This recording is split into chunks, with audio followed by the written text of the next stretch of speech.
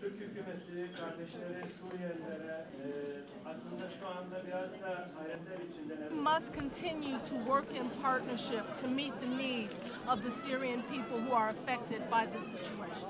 Bu durumdan etkilenen Suriyelilerin ihtiyaçlarını karşılayabilmek için işbirliği içerisinde çalışmaya devam etmeliyiz. When I walked around today, I saw babies who are healthy.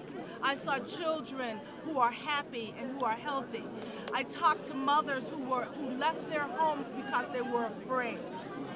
Bugün bu kampta dolaşırken bebekler gördüm, çok sağlıklı bebekler gördüm, çok mutlu ve sağlıklı çocuklar gördüm. Aynı zamanda anneler gördüm, ülkelerini korktukları için terk etmek zorunda kalmış olan anneler gördüm. We and those same mothers and fathers have found peace here in Turkey.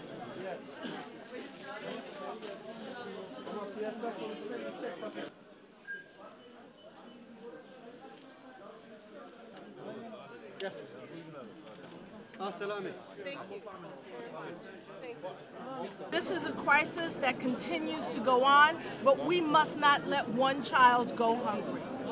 Bu devam eden bir kriz ama biz hiçbir çocuğun aç kalmasına izin vermemeliyiz. We ask donors from around the world to join with Turkey, to join with other donors in supporting the food needs of all of those who are suffering from the Syrian crisis. I know she's really hoping. Gelin çocuklar.